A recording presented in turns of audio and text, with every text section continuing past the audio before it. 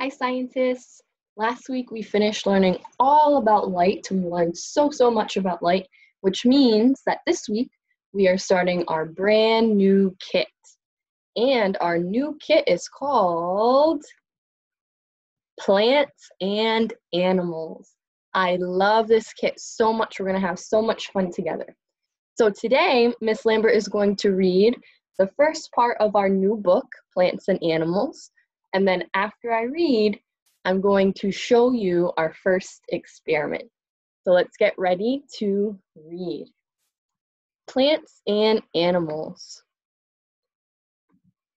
We're going to read the first section together called What Do Plants Need?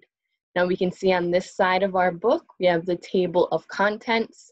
We can kind of see some of the things that we will be learning. Okay, what do plants need? Many people grow plants. They grow plants in pots and window boxes. They grow plants in gardens and on farms. Farmers grow plants to sell. They know the basic needs of plants.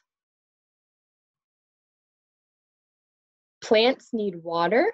Their roots take up water. Water travels from the roots to the stems, leaves, and flower. Let's take a peek at this picture right here. So we can see a beautiful plant or flower growing. I can see the dirt or the soil. And underground, I can see the roots. This is the part of the plant that soaks up the water.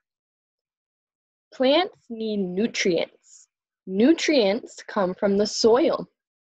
Water carries the nutrients through the plants. Nutrients is kind of like food for plants. So their food comes from the soil. Plants need light and air. Their leaves capture light. Green leaves use sunlight and air to make food. Plants need food to grow. So sunlight and fresh air are also food for plants. Let's see what else plants need. Plants need space. Roots need space to grow.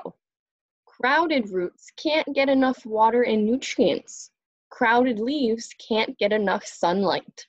So when we plant different flowers and plants, we need to make sure they have space to spread out so that they're not all tight next to each other. Does this plant have what it needs to grow? I can see it has a lot of space to spread out. I can see it has some nice soil to get all those nutrients.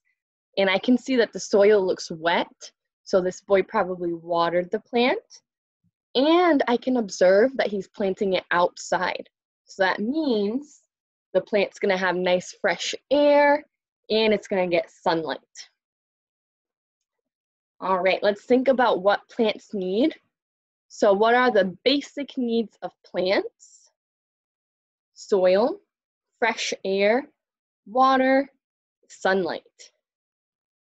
What part of the plant takes up water? Do you remember what part soaks up the water? It's called the roots. Where do nutrients come from? We learned that nutrients come from the soil. What part of a plant captures light? What part of the plant soaks in the light? That's going to be the leaves of the plant. All right, we're going to stop our reading here. And next, Miss Lambert's going to make a video of our first experiment where you can just watch me, or if you have some stuff at home to do it, you can follow along with Miss Lambert. I'll see you there.